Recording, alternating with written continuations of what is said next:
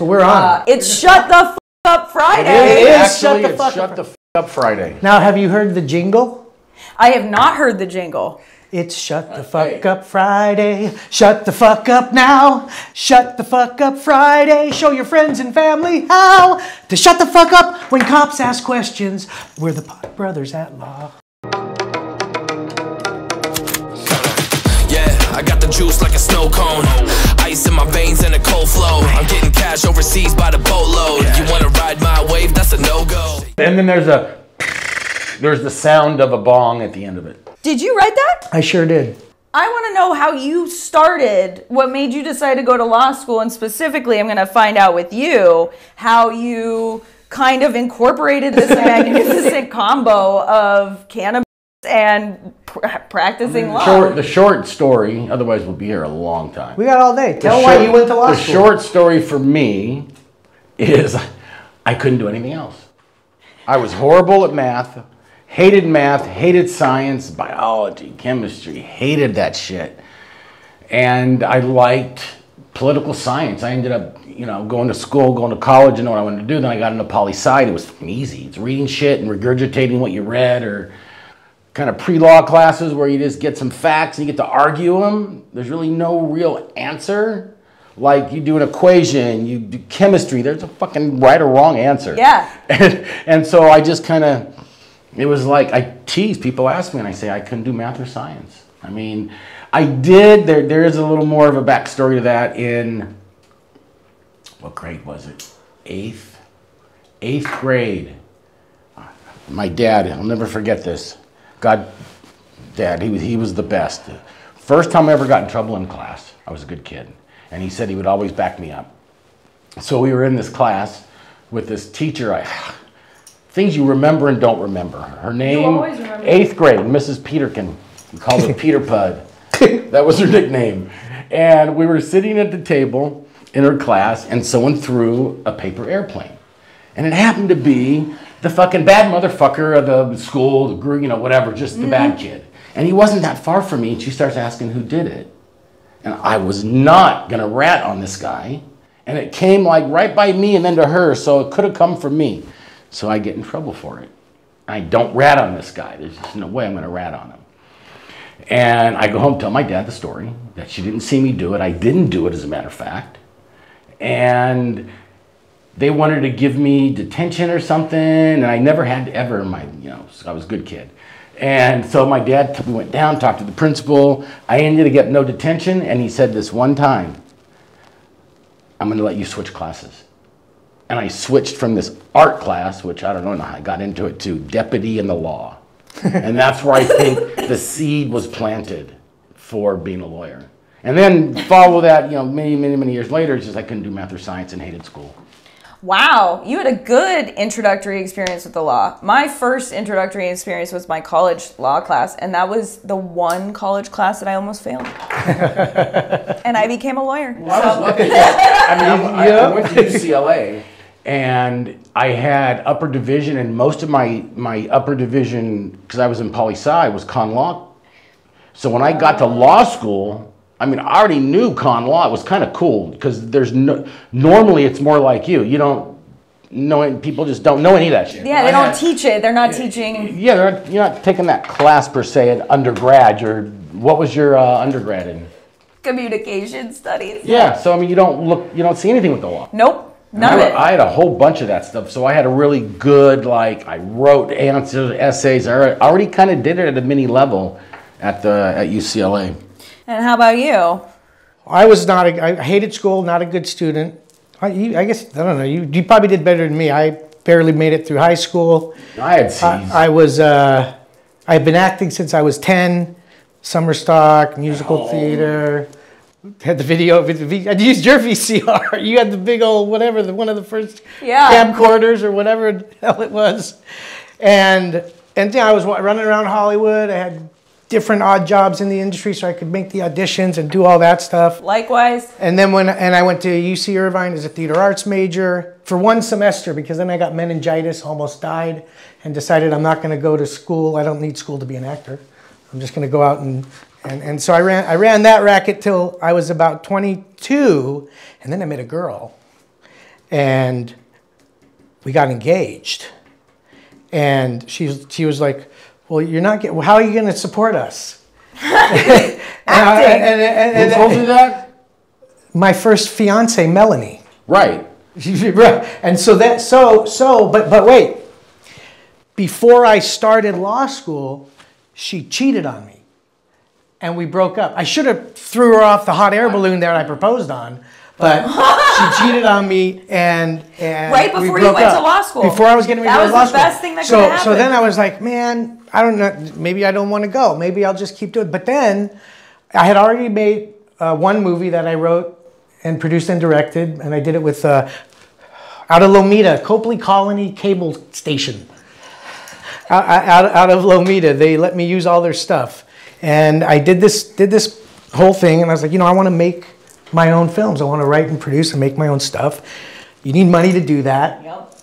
This guy was already a lawyer for 8 years or whatever it was, and he was making money. I said, if he could do it, I could do it. So now the funnier part is, if I was going to now go to law school at 23, I stopped UC Irvine. I just did one semester, so I had to do all the units and this and that. His 30th birthday party, the vice president of the law school he went to, Western State University College Law in Fullerton, was there, one of his friends, and I told him I wanted to go to law school, and he said, well, how are your grades? I go, well, they suck, and I go, he goes, do you have your AA degree? I go, not yet. And he goes, well, look, we have a program here.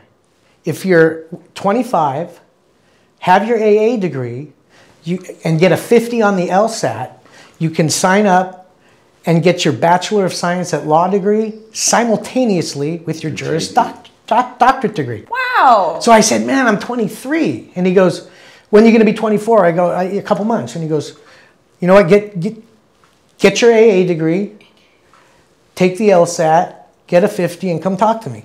So I got my AA degree by I did TV courses and Coastline College and Cypress College. Coastline is the best. I hit all these, all just in like a year. I just impacted it all in, got that, took the LSAT, and got a 45. I don't know how they do it now, but I got a 145 or something. So I needed to get a 50. I got a 45. I went and saw him, and I go, that was the dumbest fucking test I've ever had to take. What is it? What does that have? What does this test have to do with law school? The red house is with the green car, or some questions like that. I go, look, give me a shot. And he goes, okay, all right. It's because of me. I'm going to make an exception because of your brother. And so I love how that works, though. He goes, but I'm going to be watching you. You can't make me look like an idiot, because if anybody finds out, I'm fucked, because I'm not really supposed to do this. So that scared the living shit out of me. And for the first time in my academic life, I studied. And I was in that library, I didn't leave, I was there 18 hours a day, going everything. My first semester, I amjured legal writing. I was carrying like a 3.9. I crushed everything. So it was a 2.5-year program also. Mm-hmm. Oh. So I went intersession. So I did the first year. Put me to sleep. Had a year and a half left. What? Get to the weed part. Every time I tried this isn't about your whole fucking college and every job you had. When you were talking, I let you just go and say, I'd been done already if you didn't interrupt 5 times. So I don't know what you want me to do. Now, where was I? No, kidding. You were at the end. Wait. Do you mind if I ask you a really quick personal question? Ask me whatever you want. What he said actually resonated with me, because that's like kind of the way I did. Like, do you think you have ADHD? Of course. Okay. Why would you think I use cannabis? And the funny thing is, I think I have it, and the name of Can I finish my name?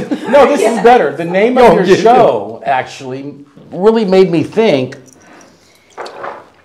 about, off my meds, and just not even delving into it really deep, but what does that really mean? You're off your meds because you're smoking weed or whatever. That's how I look at it. Yeah. You don't have to, I don't think I ever was off my meds because I smoked weed since I was 15. Because I'm OCD, you can blah, blah, blah, I'm up here, and I'm probably, I'm the same, but I've been smoking weed for my whole life. Yeah, Chucky Chuck said he used to hide his ADHD medication and just smoke. When I was a kid, I didn't think they knew what it was. Well, actually, our dad they wanted to give me whatever they wanted to give me, and Dad said no. I was in the era of all of these pharmaceutical companies coming at you. It's like Ritalin and Adderall. And Well, we could have put them out to pasture, because actually when we grew up in Cerritos, it was cow pasture still.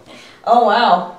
Right there in Cerritos, right there off the 91 in Carmenita. Okay, finish your story. I didn't forget. Yeah, so I did extremely well that first semester, and then I have a semester and a half to go, and I'm not gonna go apply for a job at somewhere. I was working for my brother.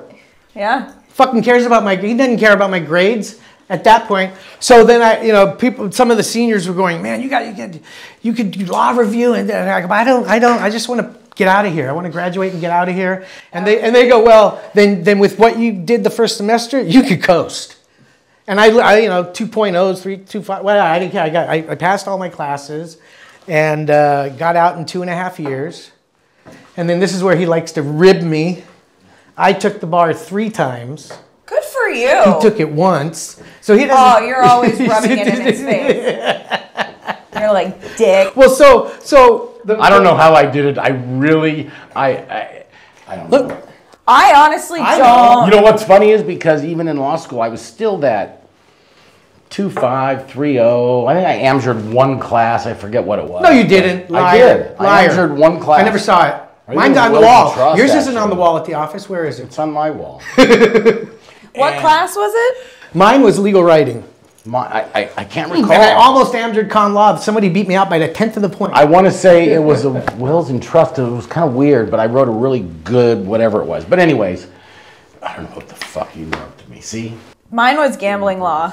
Mine was my proudest one was gambling law. We didn't have gambling law. I know. All we had was the one forced tax course that you had to take. Man, tax and all I had to all I remember from that is income is from whatever source derived. And that was on the bar? I don't know if that was on, but you know what was on my bar? Corporations. A corporations question, which I snuck out of the review class to get high. And I studied pretty hard for the bar, but that one class I just said, fuck it, and it was a corporations review, and it ended up being a corporate question. And another one on there, no shit, a negative reciprocal servitude. Fucking crushed it. I thought I did. And people were like, what? Did you see in there? I'm like, that's what I saw. They always say the worst part about like taking the bar is having to hear everybody's stupid ass answers. I didn't talk to I didn't ask them either. There was someone who asked me. And I'm like, you're like, it doesn't matter. It's done. And you have once? Once. Okay. So how did you study? By myself. I realized. You take a course or any of that shit? Yeah, but it was Barbary, like Fleming. Is Fleming still around? Oh my! I don't know. Because if he is, I don't want to choke him if he's still around. This is how I did it. Just like a bar stool, just like a law school exam, everything, IRAC, whatever the fuck we used to, rule, blah, blah, blah, blah, blah. And then I typed mine, okay? And it was a whole nother level of fuck you, because I talked to people, I happened to... What did you type on? When did you take the bar? Fuck, man, it was 1986. I had 2 typewriters. We're talking manual. Holy no, it was electric. It was electric. You could only go back, but you could only go back 2 lines, and you couldn't do a delete or it was weird. You could only go back 2 lines on it because of the memory and the bar. So I had 2 of them though in case it went down. I had a backup. So, but I learned from everybody I talked to. It was like a survey. What did you do to pass? What did you do to pass? What did you do to pass? Well, I studied this and I wrote da-da-da. I did flashcards. I did this. I typed it because readers are going to have a stack of these fucking things and go, typed, written, fuck me. And then on your typed ones, you underline all the fucking buzzwords. It's not that difficult. Yeah. And the readers go through and go check, check, check, I check. forgot. Thank you for reminding me about that. They don't even read your paper. Yeah. And I did everything that everybody I talked to give me the best chance of passing. So what did you So learn? I took this Fleming's course. Should have paid me to do it. Which was the best one out there at that time. And it was a 3-month deal. And at the end, you do practice exams the week before.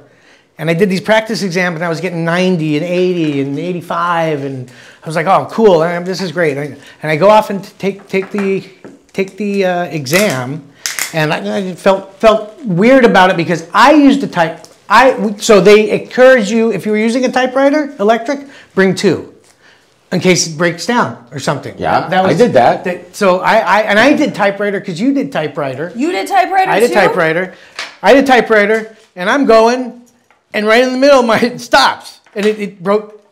Thought it broke down, and I had to bring out the other one, and I picked the other one, and I said, and so I go through the whole thing. I'm done. It didn't break down. Somebody the plug came out or something, and that particular one, I'll never forget. Lunch ended. We come in, and they're like, it's X time. We're locking the doors.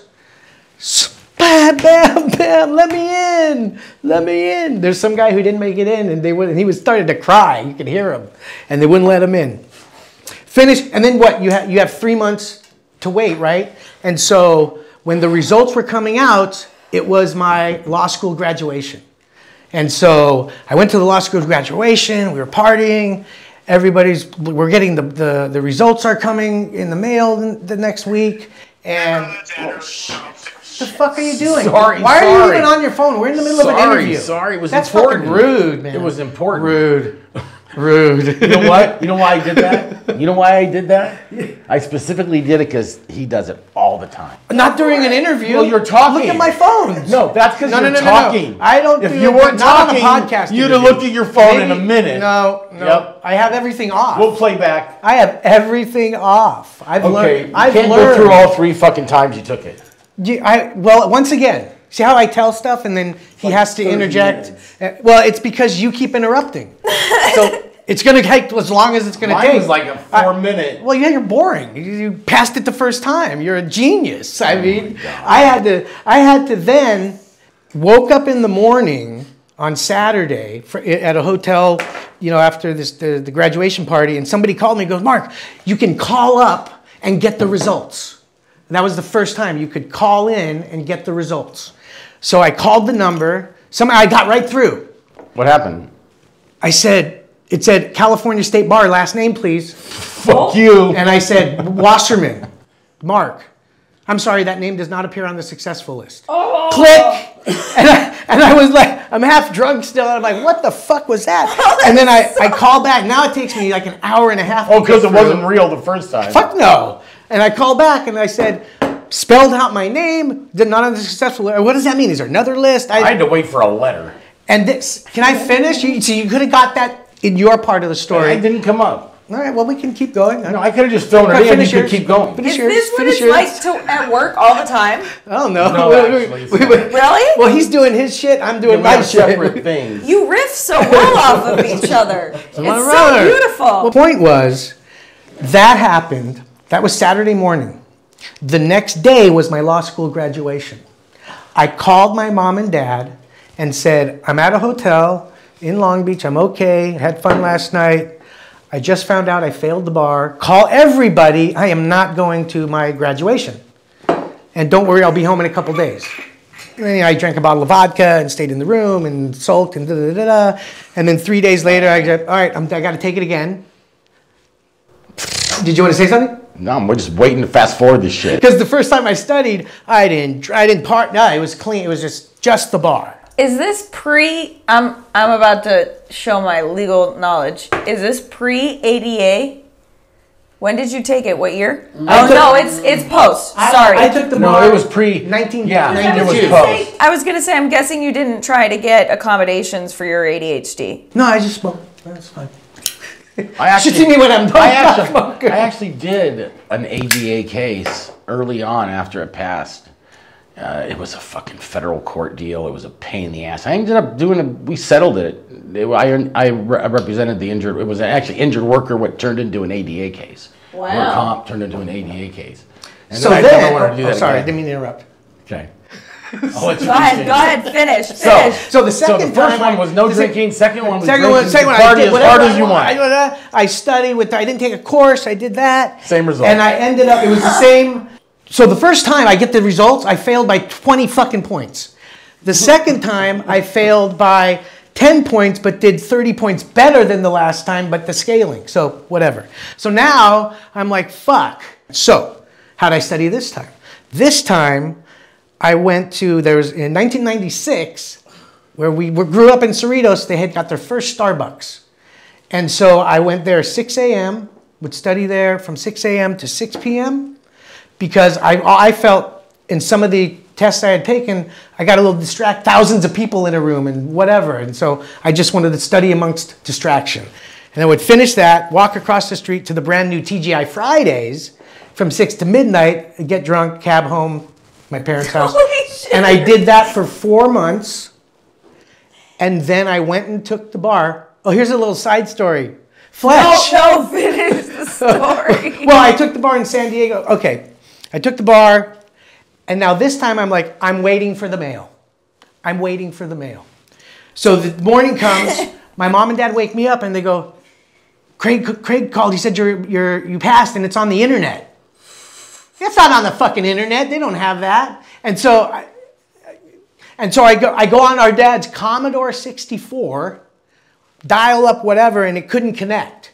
And I called you up and I said, you better not be fucking with me. I should have. I did. I thought he was told. I thought you were.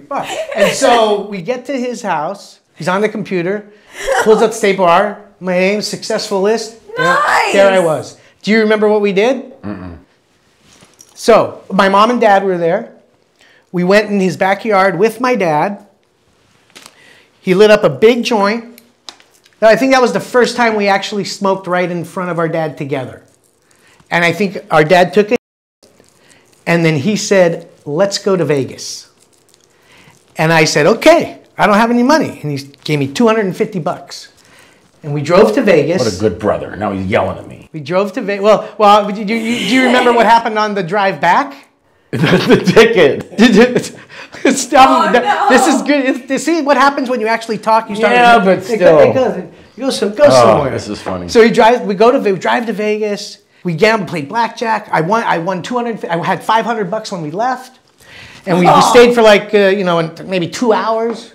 We're driving back. We stop at State Line to gas up, and I'm rolling a joint. I'm rolling a joint, gassing up, take off from State Line. We smoked a joint. Oh. Victorville. What year was this? 96. It was 96 because I had just passed the bar.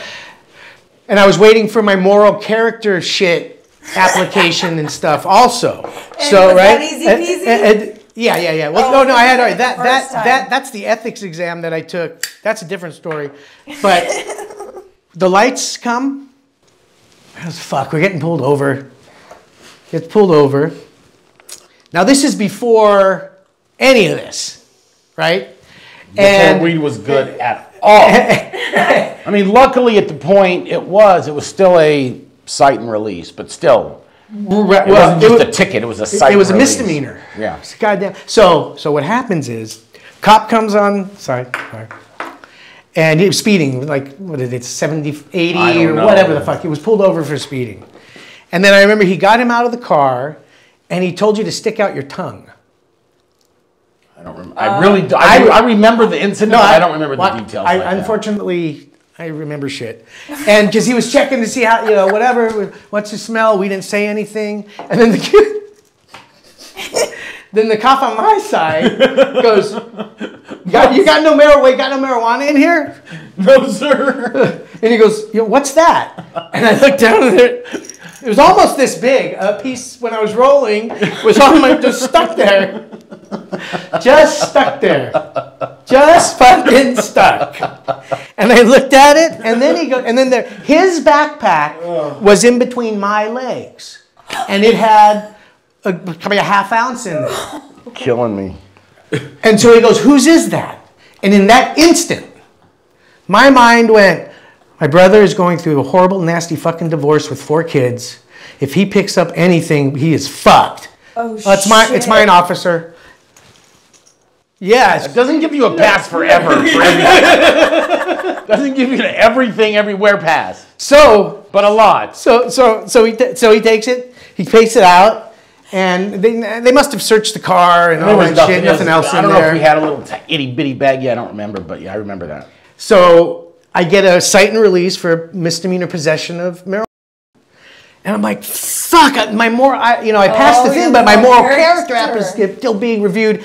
And if it gets kicked, I'm going to have to redo it, and this is going to be on it or whatever. So that's the first thing. So we go to court. Fritchie, his buddy who's a criminal defense attorney for 30 years. Passed the bar. I just passed the bar. Not sworn in yet. And so we go to court. A couple months later, Had you ever had any court experience? No, never. I've been pulled over plenty of times, but never ended like that. And so we get to court, and the first thing that I saw was the DA, fucking guy I went to law school with. And even better, his name was Jefferson. When first day of law school, he's in his skinhead and army boots and just a punk rocker, just a total punk rocker, and a very cool, nice guy. And we walk into court, and the guy had a full head of hair, and it was him. And I'm like, oh my God. That's the DA. I told him, I go, well, maybe this might help or whatever. And so he comes back and he goes, you can do these classes and do diversion and what classes? I ain't doing no fucking classes. I'll take the misdemeanor hit. I don't give a fuck. I don't want to go to jail. So it was a fine and 3 years informal probation and community service or whatever the fuck it was. And that was that. So, because I would get it, because like I said, I'm going to work for him. Who cares about my fucking record? I'm not going to go say I got an issue smoking my meds. Did it affect your moral character? No, because it went through before. I never had to. They don't follow up and check on you. Would it have impacted it, you think? Probably, yeah, absolutely. At that time? Oh, yeah. So now, and that's 1996. The fact that when we started this fucking IG, he was more of, let's do it, because Be Real called us up and said, well, not Be Real. Can I tell it? You're telling it wrong. He just wants to talk to you. You're trying to. It's your son. I know it is. So tell it right. Got to give your son credit. I am. I was getting there. You should have started wasting her time. Are we wasting time? Yeah, take as much time. Wait, are there cameras? This is. I didn't even know. So to fast forward. Well, hold on. He passed the second time. Wait, let me interject. The third time he passed. She's the host. She asked us about our law school. And then my youngest son went on to pass the first time also. So you and your son bully your younger brother. But he's smarter than both of us. He stopped practicing law. Yeah. He passed it at a time when he wasn't sure what he was going to do going forward, practice or corporate world. Yeah. And he ended up, but between the time that he took it and between the time that he actually got the pass results, they made a big deal. And like I always told him, law is this degree you got is never going to go to waste. Ever. You go into the business world, corporate world, and it's coming so true that he's, doesn't do this area of the law, but I can read. Mm-hmm. You can read. You don't do high-end corporate, but you start actually reading this shit. And nowadays it's even better. There's a tax code. I'm not a tax fucking guy, but I copy it, paste it into IA, and go, what's this paragraph? Blah. And it goes. And then if I have to, I'll go double check. I've double checked. No more typewriters. I don't want to get into any kind of citing shit, because we've heard what people have done that cited stuff. Isn't it crazy? And then it's not really a cite. Like, no, I don't know that's how somebody stupid. could use AI to write a legal brief. That makes so. I'm sure the legal brief is better than how we would write it. The mistake is, I don't know how you get around it, because I don't really do this anymore, but how you would get around the plagiarism potentially, and also you can't use cites, or if you did, you gotta look it up. Yeah. Before, it's like double checking your paralegal. Did you put the right cite in there? I mean, I haven't done motions in years, but I used to live in lawn motion. I hated it. I used to argue and write them and sucked. I just hate it. But, so I know a lot about lawn motion. What did you do the 4 months you waited from taking the bar to the results? I interned. I went back and interned where I was interning before. I couldn't get a job. Fast forward to my son going through a couple felony cases because of weed. Uncle Mark. Well, actually, no. I started helping your son when he was like 13. And all cannabis shit. Actually, they wanted to give his son meds, and he said no. No, I gave him. Come in the backyard. I think he was 13 or 14 when I had him smoke. Do you think that do you ever find that it's harmful for your ADHD? No. Never. I have never had any negative effect for me. No memory issues? No, my memory is crazy. My memory is crazy. I studied for the bar at the pub down the street, and it was the best. You said I focus in distraction. Yep. Like when there's just like random subtle noises happening is when I can like dead silence or people to whisper. It's just like I can't deal with it. Probably since 1970. Jesus Christ. 6. He's a hippie. 75. Maybe 76, 77. I've been smoking every fucking day. All day. Pretty much. And I had a couple periods where I had to stop for 6 months because of a court issue. And during one of my divorces, the first one. She knew I smoked weed. It wasn't an issue until... How many divorces the first one was from law school. No. So we'll skip all that. Yes. So, okay. We skip all that. Deference to my lovely wife at home. God, that was fucking insane. And she didn't want me to drive the kids. Well, that was a good one too. She comes in the court. We were in court. Court was packed, and it was ugly, just ugly fucking family law shit. And so we're in there arguing about something, and she says something about. I said my brother can take them here and there or whatever, and she's like, no, he has a conviction for this, this, and this, and she said all this shit. Where she's like, he's a drug user, whatever, DUI, whatever the fuck she rattled off. The judge goes, sir, do you have a license and registration and insurance? Yes. Okay, you can do it. Do you think that stuff would be as frowned upon now in those families? No, I know because I still get called. I used to do family law. I did family law for 15 years. How was that? And I don't do it anymore. And then going through 10 years, right? Well, yeah. Case, we started to do family law. I became an expert because of his case and everything. We both I can do this. Yeah. Right? Yeah. And all it is billing and sitting around and the judge saying come back later, waiting 8 hours to talk to the judge for an hour. Yeah. And then people fighting, and then it's just more hours. More money. People are fighting. But I just couldn't do it. Well, yeah, I got to the point where someone would come in and I go, look, split up all your money or give it to me and the other attorney right now. Well, and I said, well, go find somebody else. And that's how I kind of got out of it. But these days, I still get the calls. Money just goes to the lawyers anyway. No one ever seems to understand. There are judges who have problems with people using cannabis when they decide custody. Depends on the judge you got. Custody issues. Even though in the code, I think in the regs, I'm almost 100% sure somewhere in 64, if it wasn't codified into the whole regulations, that it can't be used in. No, it does say that. No, Right. it says that. Right. But the judges don't care because Yeah, I've seen it used, and they're making me test, and I can't smoke, and I can't consume. What do you think? What do you think the outcome would be if this reclassification? That's not happening. You don't think it's happening? No. Why would it down to 3? Why would it suddenly Down to happen? 3? Yeah, I don't think it's it's going to happen. I don't think so. But it's happening. the asterisk is, I've been, knock on wood, very busy lately, so I haven't delved into this. This is more from articles that I've been reading about the descheduling, because everybody's saying little different things.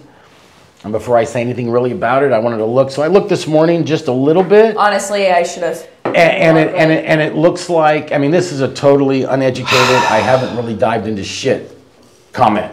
I'll give my comment next. Ditto. Or asterisk. Sorry, people. We'll address the issue when I actually have dove into it. But the high and low points. From what I understood, someone said the 280 is still going to apply because it's illegal. The fact that it's a 3 doesn't really matter. Then I've read people who say because, or 280E only applies to 1 and 2, 280E is not going to apply now. Oh. Some have said, nah, it's not such a clear cut because 280E is not like, okay, cannabis business. No, it was up on a Schedule 1, and so it was included. It's not like all of a sudden you're dealing in a Schedule 3 substance illegally. So your business is still federally illegal. Does that make common sense? Yes. It's still federally illegal because it's a Schedule 3. It's pharmaceutical bullshit. And are the pharmacies now, there's a path to the FDA when it's a 3. Does it enable banking? The bank can still say that the bank can still say it's still federally illegal. It's a 3. So what? So it doesn't. It's potentially a little step. At least now they're saying yes, it's some kind of, medical. It's got medical benefits. Shocking. They just figured it out. Number 3, there was no medical benefits ever. No, not at all. Schedule 1. Not fucking heroin, fentanyl. So now they've at least gone to 3. That's the They haven't gone to 3 yet. To me, that's the only optimistic. It is. They filed shit. It's going to probably happen. They have hasn't happened yet. 90 days. That's going to happen. Okay, because we've never seen it start like that and then die off. No, it's never done this ever. This is like historic. In 1996, it was historic. Prop 215 was enacted. Mm-hmm. I became an attorney. Well, then you let politicians get involved. Well, everybody said no. Everybody said 5 years it'll go legal because California starts everything, and then 12 years later you got Colorado first adult use before California. Oh, Colorado did it. 5 more years. We're gonna get, and then adult use in California. Oh, it's gonna go federal in 5 more years. I just don't believe it. I just don't believe it's gonna happen. It's okay. And then all it's going to do is fuck it up. Okay, wait, here, I got it. Well, that's a whole different argument. Well, it's not an argument. It's the same way that people hoped. People were like, we were on that fence of is 64 good or bad. We're old industry. We come from the old industry. Kids started in the old industry. Everything was a handshake. Everything was done. But it was safe, but you didn't have regulations, applications, and blah, blah, blah, blah, blah. And you were making. They'll never make it legal. So what happens is when they make it legal, all that just goes poof. So at the federal level, if they make it legal and try to impose more regulations, it's going to just be more of a shit show than it is at the state levels. So here's why I think they can never make it federally legal. Okay. What are they going to do with the tens of thousands of people in jail across the country for these crimes that are no longer going to be crimes and be expunged from your record? You got to be released. Isn't that a good idea, though? Of course it's a good idea. He's talking about the industrial prison complex. Right. They'll crush the prison, the private prison system. To let all those people go. See, now here's the idea. He's being pessimistic. But the idea, my idea... He's not advocating for that. No. My idea is turn those prisons into farms and cultivations, and everybody who's in there, release them right into jobs in the cannabis industry. That's what I think should happen. So...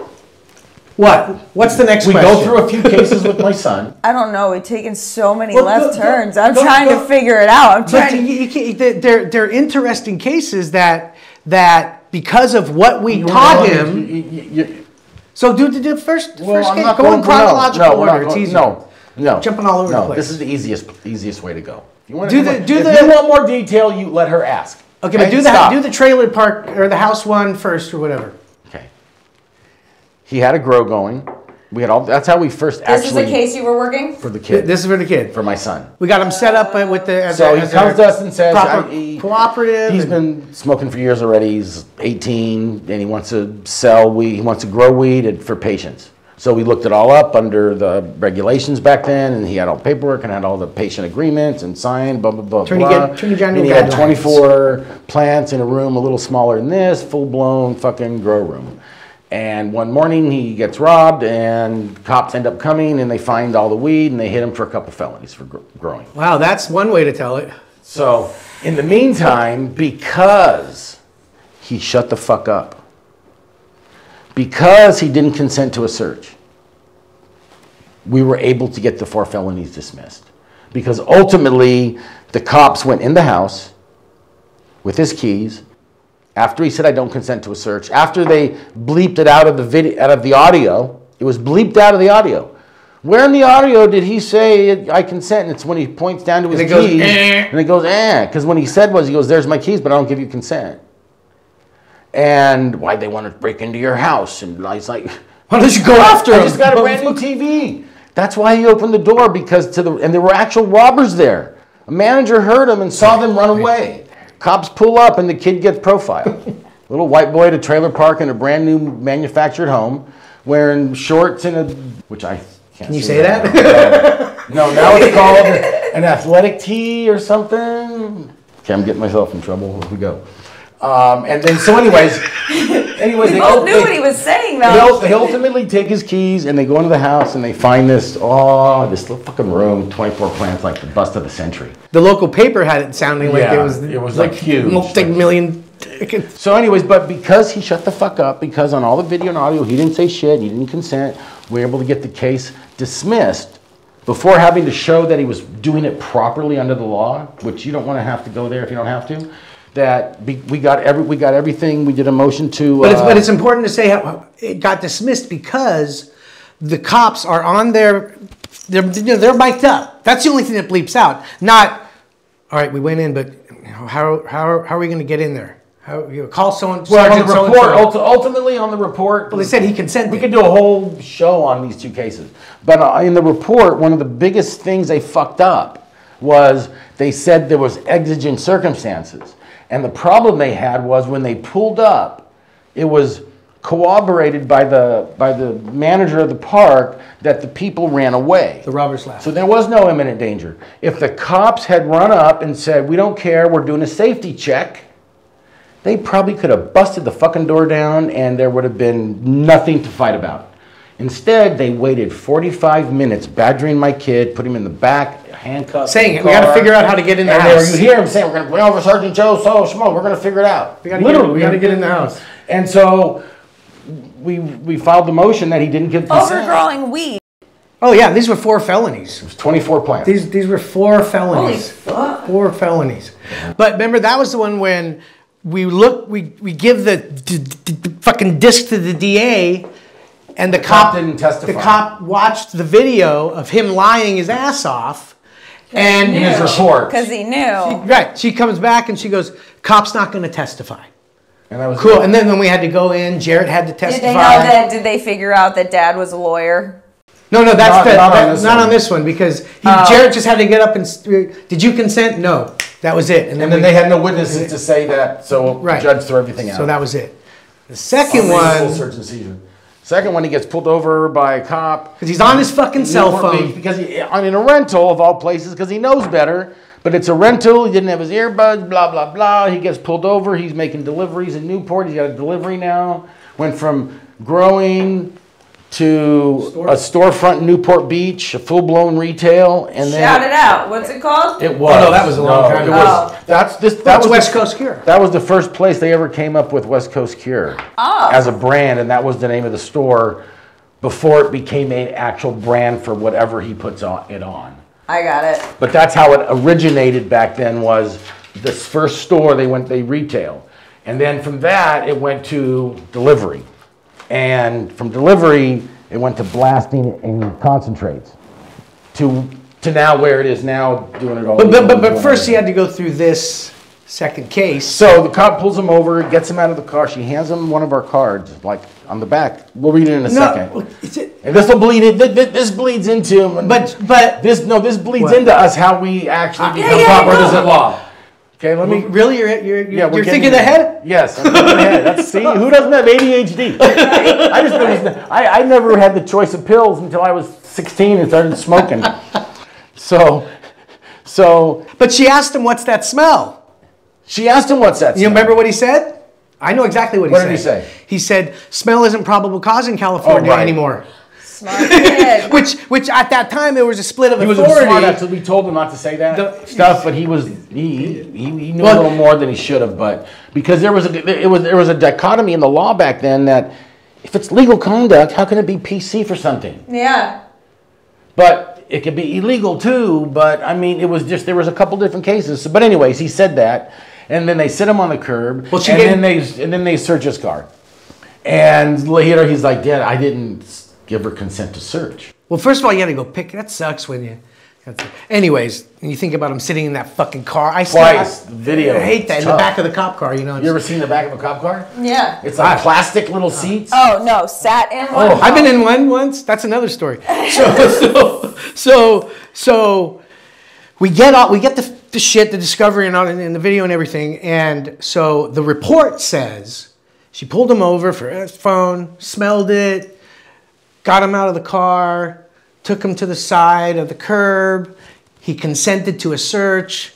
And she found, you know, and then everything. She had said I smelled it. Because they always say if that. But if she had said I smelled it, and we would have probably still be litigating this 20 years later if she said I smelled it. Oh, she could have searched. She could have searched for the smell. Back then, instead she said he gave consent. That was probably to the wrong motherfucker guy. She lied one too many times to the wrong fucking kid. Who both times, mind you, in both these different cases. It was the same cop? No. My kid. This was a woman. This happened to, like, you know, and I'm like, he was ready. He had people he knew in fucking jail already. He's like, I'm gonna go to jail. I did not fucking do this. I did not say this. I didn't give consent. We're like, well, we'll see when we get the goddamn shit. And he didn't. So I get her on the stand, and we go through the video. The report first. The report first. And then we turn the video on. Okay, so he says I consent when you get him on the curb. And that's out of view. Everything, and you see him handing her this card through the window at some point before he gets out of the car. And so now she video everything. You hear the conversation. You hear it's probably spell, blah, blah, blah, everything they're talking about. Then you get over here, and oh, well, that's where said he gave consent. What happened to the audio? I don't know. It's technical something. Sometimes that happens. I don't know. I go, that's interesting. So we heard him tell you when he was being pulled, after he was sitting in the car initially, he didn't consent to a search. And then didn't he give you a card? Because after she gave him the card, she walked away, and you hear her say, "There's something that we didn't hear him say earlier." But she said, "So where'd you learn that? From your uncle, or where'd you learn that?" And you hear him say, "From my uncle and dad," or something like that. Yeah. My uncle and dad are lawyers. That's how I know. So, but before she gets him out of the car, he gives her the card, and she looks at it and gives it back. So on the stand, he asks her to read the back of that to the judge, not the top of it, just the red. Yeah, so right. And I go, does this look like does this look like the card? She should have said no to all those questions. And she said, yeah. And I go, okay, so can you please read the back? Problem with lying. And it says, and she says, I do not consent to a search. I want my lawyer. To any police officer or law enforcement personnel, I am invoking my Fifth Amendment Miranda rights and will only speak to you with my attorney present. Please allow me to contact my attorney. And I looked at her and I said, and you know that Uncle, Dad are here, or he told you that we're attorneys. That's how he knew some of the stuff he was talking about. And we have taught him since birth that he is not to talk to cops, never consent to searches, and that's it. And so I'm just so curious because we can't hear it. What did you say? You're like a genius because he told you not going to consent, gave you a card, he's not going to consent. 3.5 minutes later? 2.5, 3 minutes later, he's consenting. Please tell me what she said. How'd you get him to consent? And she said, you're confusing me. And then I said, and I always say this too, every time I say it, something I did once, I'll never do it again. Isn't that because you're a liar? You don't do that to a witness. You let the judge decide, and the judge Judge Pacheco just glared at me. I said, no further questions. And then the finding was there was no consent. And we got the case dismissed, and even better, we did the motion for return of property.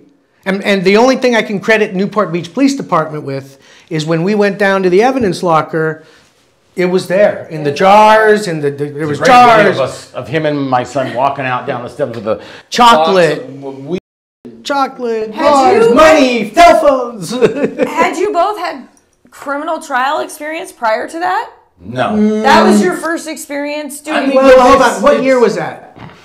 I don't know, but it doesn't really matter because if any court experience goes over. Well, and that's not a trial either. They were hearings. They were hearing in front We of the didn't have judge. to try them. These were motions to dismiss based on a reasonable search and seizure. I'm just in So I've done. court. Yeah, I did a million of those. I did 1,000,001. This just happened to be, hey, I can do criminal. I'm not doing the everyday stuff where he knows all this different code We sections skipped an and important shit. part. Why we ended up representing him. Cocksucking brother motherfucker attorneys. Whatever. It's not important. It's not important. What it did was it made us realize we're gonna do it. We can do this. Yeah. It's like anything else in law that you know, a lot of stuff like I did civil litigation, PI defense, business, if once you do litigation for X amount, it doesn't matter what it is. Give me an expert, tell me what it is, and discovery and litigation. Let's go. Right? Amen to that. Right? Yeah. But I do get tired. I do get tired of litigation. I mean, but that's what I did. It's so a it was rough like life. So we learned that, he's doing all the criminal, but if we need a big motion or something like that, I can help. I can come in and. Do you like being in court? Yeah. You like going to court? Yeah. Not so much anymore. I hate it. Yeah, well, hold on. I have a disability policy. I trump all you. Okay, good. I have a disability policy that you couldn't get anymore. It's like 20-something years old, and it peggoes me as a litigator. So if I can't litigate, I can actually draw on this disability policy, but I can still practice law. Oh, that's cool. I can still do transactional law, which I've happened to go into because, and I'm getting ready to go see a psychiatrist, and I'm not actually bullshitting that I litigated for probably just under 30 years. I am going to lose it with a judge. He's absolutely right. I'm going to lose it with opposing counsel. I've already done it. No, I'm close to little tiny bit a few times. Contempt. But I haven't really gone to court. Since cannabis happened, I made a full 180 almost into just transactional law. So I don't have to go to court. I can go on a cruise next week and I can actually sit on a balcony and get Wi-Fi and I can actually work right there on a beautiful balcony. And instead of having to get up every day, and I did that though for a whole. Put on a suit. Yeah, I paid my dues. How do your stress levels deal with all that? Cannabis. Well, it doesn't matter. So, but here's the thing. Cannabis the whole time. Who knows? I can't tell you. I've been the same the whole fucking time, right? I can handle the shit that I've had to handle. For me now, I will admit, prior to all this stuff happening to us starting in 2015, I liked to go to court. I did get stressed out some, but now on any given. Here's one little thing that happened to me in court a couple weeks ago. I went to a courthouse. You go in, you check in. They're checking in all the people and all that stuff, and I check in with the bailiff, and I give the bailiff. Okay, we got to answer that. Pause 1 second. I give my card to the bailiff, and so I do this all the time, right? And so. Usually the reactions from the bailiffs, they're all different. But in this instant, I give him the card, and he's just looking at it. It's a little lot to say. And then I went, oh, hey, turn it over. You turn it over. And then he's reading it, right? And he goes, you're checked in, counselor. And I sit down, and then people are filling in. He's just, come in and sit down. We'll check you in after. And then how bailiffs give the whatever, this is the courtroom of this, you don't take off your hat, and So he was getting ready to do that. I don't know, there's probably like 40 or 50 people in the courtroom. And he goes, before I start my little thing, this attorney right here just gave me this card, and I want to read it to you. Why did you pull me over? I'm not discussing my day. Am I being detained or am I free to go? If detained, I invoke the Fifth. Then you went like this, STFU. Do you know what that means? To STFU? And then I went, well, if anybody wants any, I have them. And they lined up. I was passing out cards. Have you always just had a natural knack with social media? I feel like. Yeah, I've been on every social media there is, starting with MySpace, and because I found that for my movies, I was on MySpace and my law office because it was free. Hey, Mark's giving free consultation to his MySpace friends. Or when Facebook came, my buddy called me and goes, hey, in a year, there's this Facebook thing. I love that it's you free said you advertising. promoted your business on MySpace. Oh, hell yeah. Fuck yeah. Yeah, 2 of them. I was even more archaic. I never did on any platform. Which made... How has social media helped your business? Ridiculous. We don't advertise. I mean, that's what advertising is now. Yeah. You know, but fun. Well, not necessarily. I mean, people spend lots of fucking money on advertising. Right, but we didn't go into it thinking. We went into it thinking, hey, this is the free little promotion advertising stuff we can do. It's on Sunset. Did you ever get to there? Maybe we'll get to Be Real Studio. No, I was waiting to you. Okay. So cut to January 22nd, 2015. We're in our office doing what we do, and at this point, I have my office. I'm Lofts Mark Wasserman, Lofts Craig Wasserman. He does what he does. I do criminal defense. He does business stuff and some more comp stuff. Every once in a while, a case might come in, the PI or whatever. We do shit together. That's we weren't partners. Set our practices. And so Jared comes in. It's 1 in the afternoon. And he comes in and he goes, Dad, Mark, Dad, Unc. My friends need to interview attorneys who'll smoke weed and answer questions about 2016, how it's going to go legal. And I told them you guys would do it. And I went, okay, wait, where do we go? Yeah. And he went, where are we going? What is this? And he goes, it's Be Real TV. And then that's when I said, I was still, is he on 2, 4, 7? What network is he on? I didn't know Be Real was on TV. He goes, no, Unc, it's internet. It's internet. A live stream internet or whatever. And so he was a little apprehensive. You said, what's the bar going to say? And I said, we have our physician's recommendation. We're going to a private studio, and they don't have a problem with it. We're protected under Prop 215. I don't know. I didn't see. I guess I really never even thought about how that might make my professional life look. I didn't really care. I feel like I said, fuck it. He cared more about. How many lawyers do you know that have pill popping problems or like problems or like are straight up alcoholics? Absolutely. 30 years ago, it was different. Yeah. But it's not 30 years ago. That's true. Be Real TV. But is what I'm saying. But even 15, that's almost 10 years. That's almost 10 years ago, actually. So crazy. A 10-minute discussion or so, and he says, "All right, when? Right now." Holy shit! But that's Jay Cures, my nephew, his son, and we said, "Okay." We bumped up to Hollywood, went to Be Real TV Studios. I think it's still in the same spot, and we were interviewed by Adam Ill on Getting High With.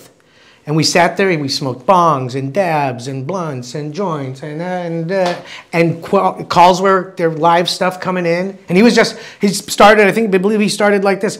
I'm just a stoner and I drive around. I want to be safe. What do I do, guys? And so we just started, we didn't have any of this stuff yet other than, don't consent. I mean, we know what we know. Yeah. And that's what we did. Basically what we taught our nephew. We talked about that, answered questions. What do I do here? What do I do there? Bang, bang, answering questions. And it was supposed to be like an hour, ended up being 2 hours or something like that. You guys have definitely worked out a really cool niche for yourself. We fell ass backwards into it. But that's how everybody has to figure it out for themselves and be like, okay, now I know how to do that. Well, now we're on Instagram. Yeah. And I look at, so I spend a couple days just scouring Instagram. First I went on my computer and you couldn't do it on your computer. And I was pissed because I'm like, oh, great, my phone. And so I start looking, and back then it was weeds and... Ultimately we figured we'd give out tips. It was 15 seconds.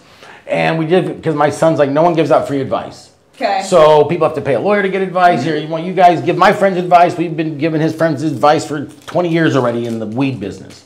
So it was weed-centric type of tips about being in the car, having it smell, what to say, what to do. Well, we started with a series of 15-second videos. That broke down the whole thing. I think that's how I initially found you guys, was right around...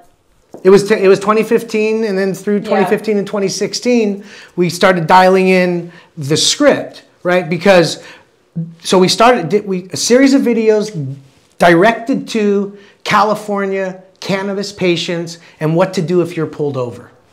And so we did that whole series, which is... And then it mushroomed state to state to state to nationwide, because we didn't really realize initially we're dealing with the things we tell you to do are mostly your constitutional rights, which apply in every state. No matter what you're pulled over for or what the fuck's Nothing. going You on, have the Fifth Amendment. You have the Fourth Amendment. You have all those rights, no matter what. So that's when it kind of started mushrooming, because it went from just us giving California people, what do we know on Instagram? Like, okay, it's who's going to watch? We only know California law. We tell you that's only California law. Yeah. But the overlay with the constitutional stuff, right, and the is what really blew it up, because now it's applicable in any state.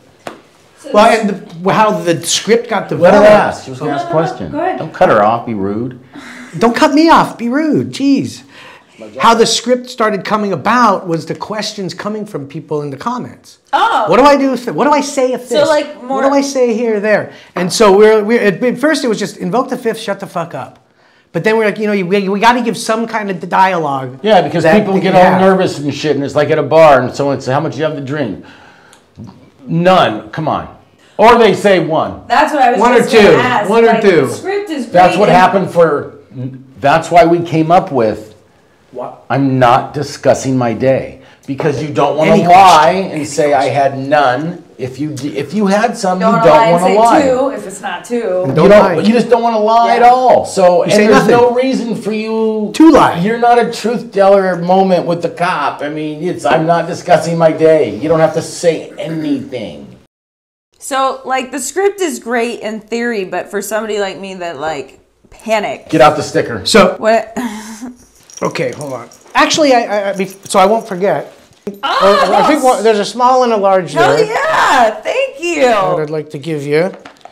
And then we got our script rolling papers. Oh. Okay, and then now. Fuck yeah! People ask for this. My favorite is the script sticker. The script sticker.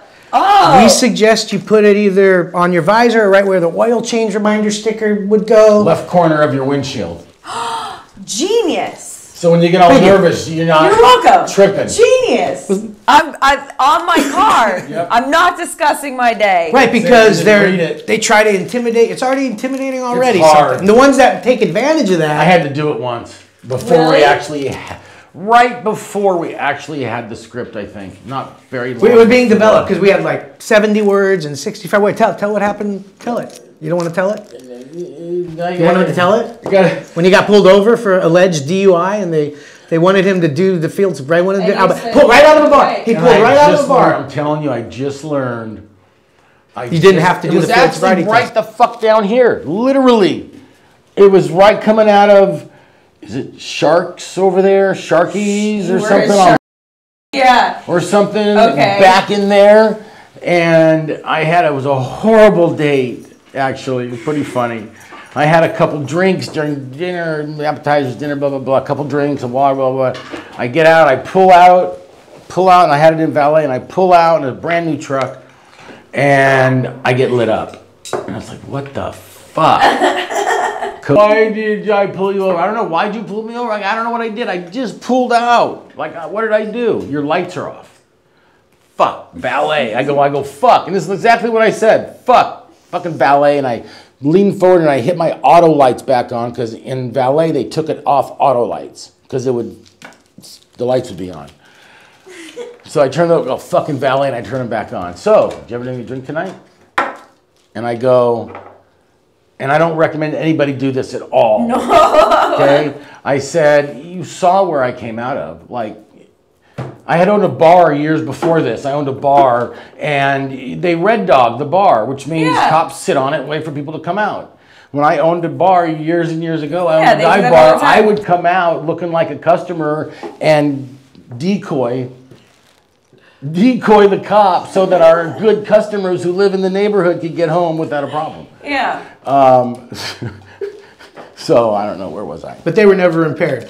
Correct. The cop said, you over. you said, am I being detained or am I free to go? No. He keeps asking me about where I came from, how much I had to drink, what said, I've "I been know doing. You can tell me. You can tell me. Right. That's about all I said. Then he keeps asking me. You can tell me. I'm just asking. And I finally said, that was the fucking hardest thing I ever had to do. The guy said, I'm not discussing my day. What? I'm just asking you questions, trying to help, blah, blah, blah, blah, blah, blah, blah. And he asked me again. He said he smelled something, which was bullshit. I had a couple vodka soda waters, and then I had a cigarette lit in the car. There's no fucking way he smelled vodka at all. So he asked me again, and I finally said it. I said it. He's standing there. He looks 8 feet tall. And he asked me some other bullshit questions, and I finally said, am I being detained or am I free to go? And he says, you're being detained, get out of the car. And I go, fuck. So I roll my windows, I get my keys, I lock my doors, I get out of the car, I shut the door, I go stand on the curb, and he's standing there in front of me, and he wants me to do the field sobriety test. And I said, sir, and I just learned this not that long before. I'd heard it, but never looked it up. That they're voluntary. Mm-hmm. They're fucking voluntary. Mm-hmm. And they're supposed to tell you. How they tell you is, well, you could do these, could help. I mean, just want to make sure you're safe. It's just bullshit. But so anyways, I just learned this. And so he gets me out of the car, asks me to do them, and he's looking at me, and I said, and he starts to put the light in my little eye, the flashlight in my eye too. And I said, sir, I'm politely decline these. He's like, what? I said, I politely, these are only going to help us, help you, we're just doing our job. And I said, sir, I politely decline those. And then his partner comes up and like starts yelling at me about being safe, and they're just doing their job, and we can do these, it'll make it go quicker. And I said, sir, I politely decline those. And again, I said, am I being detained or am I free to go? And here's your license. Go ahead, get out of here. Go back to Anaheim. I never even got a ticket for the lights. And it was like the hardest thing I had to do. It is. It's the best. It's actually giving me PTSD. Other than it really worked out well, and I don't think I would have been near any type of impairment. I really don't think so. But it doesn't matter. Want to do? You could be sober as fuck, and you're gonna not pass the field sobriety test. I've got 2 cannabis DUIs I'm dealing with in Orange County right now that would have just they would have been gone if they we want to try them. What's the biggest? What's the most prominent charges being on the cannabis front?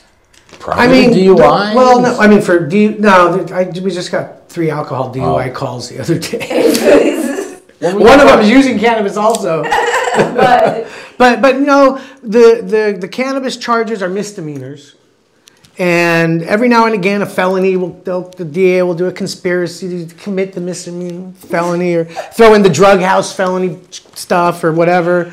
But that's the kind of general. And then a lot of transportation, possession for sales, stuff like that. And the unlucky people in the black market who get caught. Yeah. Because that's a small piece. Some of them are kind of targeted too, aren't they? I mean, that's how stupid people can be. Well, here. Well, that's a whole other show. A father recently came into our office.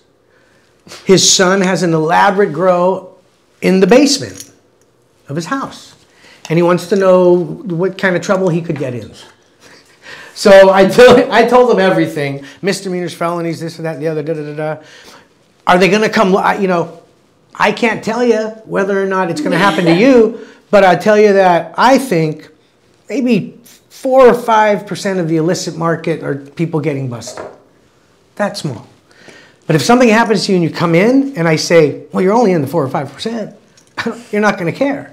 So this is the risk, and you got to decide, do you want to have attorneys here? If you get arrested, you use the bail bond, when you call us, we're getting ready to go to court. If you do everything we said, then, we can help as much as possible. Man, that sounds pretty nice. Clients that listen. And we've had some. We've had some. Able to use very successful. Say don't talk. Literally less is more. I took that over into business. On social media. I took that over into the corporate bullshit. Don't talk. Don't say anything. Shut the fuck up. That's why we can say the script, we teach it, and we use it. Okay, I want to do the script right now. Let's do this. So now what we're doing is the script challenge. A script challenge. That's our game show. Shut the fuck up Fridays. We've done Shut the fuck up Fridays at conventions. Great. Okay, so the game starts when I say, "I'm the cop. I pull you over." Okay. All right. Okay. I'm the cop. I pull you over, and I say, "What's that smell in your car?" Why did you pull me over? You didn't use your blinker. How come you didn't use your blinker? I'm not discussing my day. I don't care about your day. I want to know about is your blinker broken? Is it a broken blinker? Can I say it again, or do I do the? You can do it as many times as you want. Oh, I'm not discussing my day. I don't want to know about your day. I want to know whether or not you know you have a broken blinker, and I'll just give you a fit. What's that smell? I'm not discussing my day. This is really fucking hard. What's the smell, though? I'm not discussing my day. I don't care. Guess what? And then it's up. You know what? No. That will not get you arrested. That will not get you arrested. If that gets you arrested, good. We're gonna have a good case. We got a lot of money. Just continually saying that. I mean, you don't know how well I pissed some cops off with my mouth before. But did you say these words? No, this is all polite. I'm not discussing. And it depends how long you want to get badgered for you to say, am I being detained or am I? They have to cut it off. They have to make that decision. When you ask that, that's the point of that. You could say it 40 times. Or after 2 or 3, you say, or one. Because people don't get, and that's why when we do these seminars at conventions, we explain the whole theory behind it is that the less you say, they can't do anything to you. Why are they asking questions? If they say license and Give registration. it over. Let's go over that. That's cooperation. Yeah. Cooperation is different than talking. And you have to hand those documents over. It's required. License, insurance, as my registration. hands are shaking to the glove box. If they ask you to get out of the car, why are your hands shaking? You have to get out. If they ask you out of the car, you have to get out. Get out. Okay. That's what we say. And then at that point, you've said, "I invoke the Fifth," and then you shut the fuck up. And the worst that's going to happen is you're going to get Well, you know what we've had to add. We've had to add it to the whole script is because we've had people ask, what happens if I invoke the Fifth and then I talk?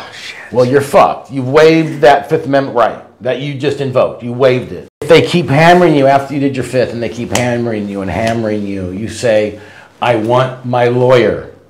Once you invoke the Sixth, right? Yeah, that's the Sixth. Once you invoke that, then they have to stop asking questions. And if they don't and you crack it, we can get it then thrown that out. can get thrown out. That's inadmissible. But before you ask for that lawyer, so the Miranda doesn't necessarily mean, they can't keep asking you. We're going to have to do the script 2.0, and how are we going to fit that? That's good.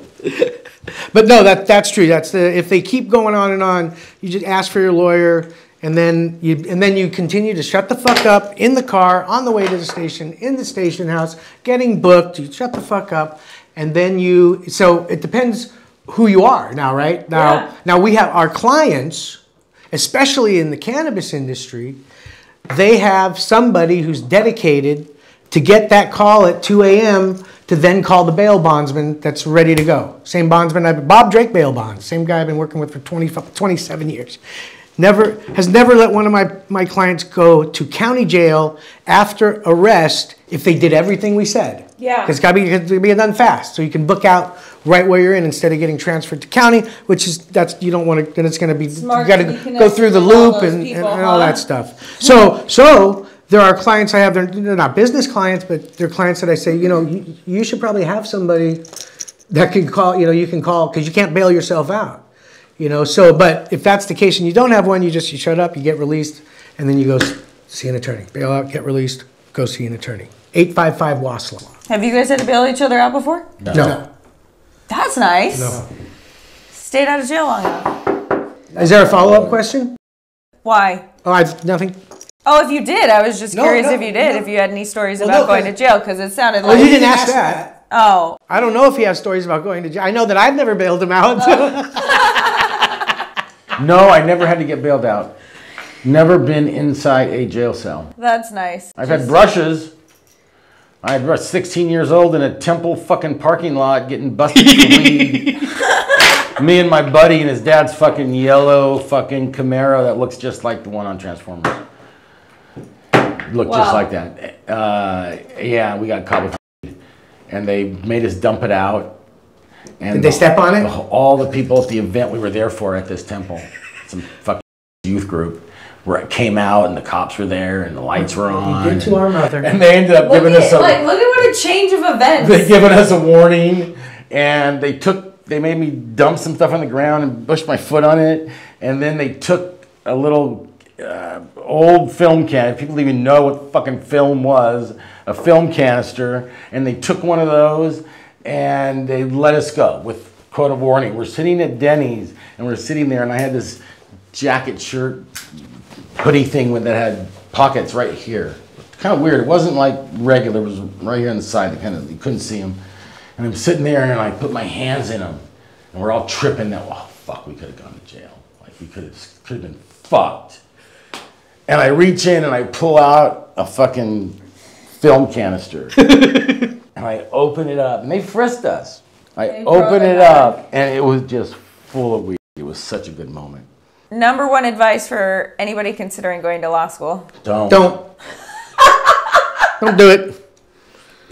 Don't do How it. bad do you want to be a workhorse? Now, I take all You want to that help back. people? You want to save I mean, lives? Well, there's a lot of different reasons to go to law school. I mean, and my son, not the one everybody sees, the other brother who actually runs the organization. Absolutely. He's like he'll be the next Steve Jobs.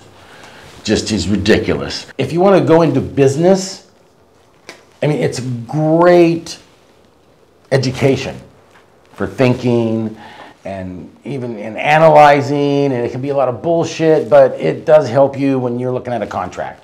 Even if you're not a contract attorney. You know, you don't have to specialize in that necessarily. You can still read, and you had enough. Everybody takes contracts. And there's only so much shit that's the general or, I don't have to pay you know, basic, right? You know, there's basic shit that, come on, you've seen one, you've seen them all. Duh, it's like, it's ridiculous the shit I see still from some of these big firms. But yeah, I would say if you really want to help people, I mean, if you want to make money, be a personal injury attorney and be really good at marketing. You're on like literally every social media app. Pot Brothers at Law on all. Yeah. Yeah, but you know, Pot Brothers. pot_at_brothers_at_law is IG and Snapchat. And then the rest of it is just Pot Brothers. How is Snapchat? I really need to get on Snapchat. It's great. It's great. It's great. I educate on there. I say, you know, hey, I'll get on later. It's Friday. You know, it's the weekend's coming, and I get people, thank you for telling me that. I didn't know that. And you know, I mean, it's just another way to let people know. Shut the fuck up. Shut the fuck up. And you will increase your chances of not needing to hire an attorney. And if you have to get an attorney, then you'll have the best defense possible. Fuck yeah. Shut the fuck up. Pot Brothers, Craig, at law. Mark, Pot Brothers at Law. Otherwise, we're just brothers who smoke pot. There's lots. There's a lot not of a bad thing. There's a lot of them, and we have a trademark. Well, we are copyrighted. brothers. We are lawyers, and we do smoke pot. Oh no! Wait, now I'm going to do my slam poem. Oh yeah, do it. No, Fuck yeah, I want to no, slam I actually poem. do have to go. It's for you. Thank you. At the seminars, we do our seminar, the script challenge, and I do the slam poem. And I've done it in places where it's just like, what? I opened for the Alcoholics. Okay. You know the group, the Alcoholics? No. The Licks. The Licks? The Alcoholics. They're a rap group from the 90s. I was just explaining this poem that I wrote, centered around, you know, your rights and what we teach. Came out of frustration of people and clients who just didn't know their rights, and seeing a lot of innocent people have to go get arrested, get an attorney, get it dismissed, and just that's it. You don't get anything back. You know, if something really egregious happened, you have a civil suit, but that's usually not the case. You know, because of the things you say and do, you're giving them evidence that they can use. Whether that evidence is right or wrong, that's determined in court. So, which can be dicey. Absolutely. No, we just got a lady who got a checkpoint In a checkpoint, it was somewhere in, no, it was in Riverside, a checkpoint inside a How are checkpoints still legal? Because driving is a privilege, Public, not a right. Yeah. It's not transportation, this and that. But arguably, it is unconstitutional. I'm trying to travel. You're in my way. So I'm not discussing my day. And I've talked to people who are like, you right through. People are getting right through. A guy posted on YouTube once at a border check or wherever it was, and he kept yelling, am I being detained or am I free to go? Am I being detained? For like 5 minutes, one guy came, and then finally a sergeant came and went, get out of here. Yeah, what are you doing? Because, you have that right. You could have pulled him over, but this lady had a check, took a couple hits of a bowl, runs to the supermarket, didn't get to the supermarket because inside the parking lot of the supermarket there was a checkpoint. What the fuck? And so a checkpoint in a supermarket? Yeah, it was. I've never seen it. It was, but whatever. There it was, and she does everything opposite. Tells him she smoked. I'm fine. She's fine, and she's fine. Mm-hmm. And that's the problem when you know you're fine. Like what? Really? What? And you don't know your rights. Then this is what happens. And do the field sobriety test. You just have to say that, but he goes, you don't have to do this, but if my brother's right, But, if nothing's wrong, she already said she smoked an hour ago. That which you just shut the fuck up. That's a bad piece of evidence, depending on what potential juror actually hears it in Orange County. For sure. So lift your leg up, point your toe, and as she's doing it, she's going, I really don't have very good balance to begin with. I don't know, And I'm looking at a completely unimpaired, sober person, watching the video go through and stuff, and she's just, and then this, oh, wow. The cop says to her, you smoked an hour ago. Don't you know you can't drive after you smoke? It's a video. Okay, slam poll. Here we go. All right, this is called, am I being detained or am I free to go?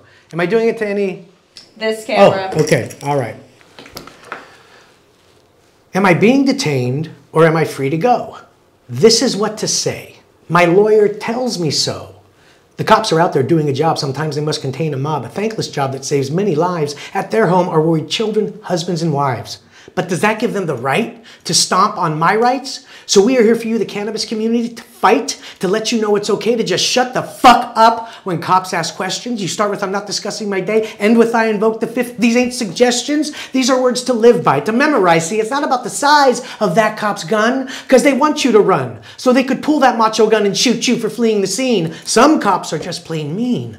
We must shut it off, shut it down. Those feelings of anger that instantly come around when we know that cop showing his power and his might is not right. We must remain calm, keep the devil sleeping on the left shoulder. We must be cold, even colder. Ice must flow through your veins to shut that heat. The blood that rushed your brain straight from your feet when that cop disrespected you, cause you wouldn't tell him what that smell was. And he accuses you of a pot DUI because he absolutely knows that you're buzzed. But see, they can't tell and they don't know. Only if you tell them so. Oh, officer, I smoked a joint a few hours ago. Officer, here's my medical record. Officer, I'm a marijuana patient. We live in America. Prohibition still exists. That cop's going to do whatever he's going to do. 50-50, he arrests you. Give us a chance to represent you with a defense that's blazing. Let us show you in court we're amazing. But we could only do that if you listen to our tips. Now let me see you move your lips. You know the drill. When the cops ask questions, we say, I'm not discussing my day. Am I being detained or am I free to go? I invoke the fifth, and then you ask for my shut the fuck up. That's the first time that's ever happened. Then you shut the fuck up. It's all about what you say and what you do. We have given you the script. We are telling you what to say. We are telling you what to do. We've put your hands up in protection mode.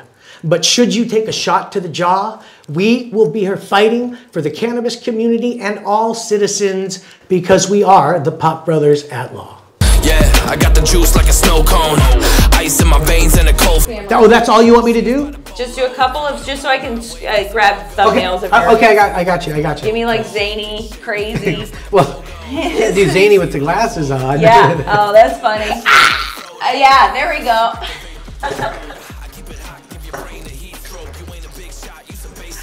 That was fucking perfect.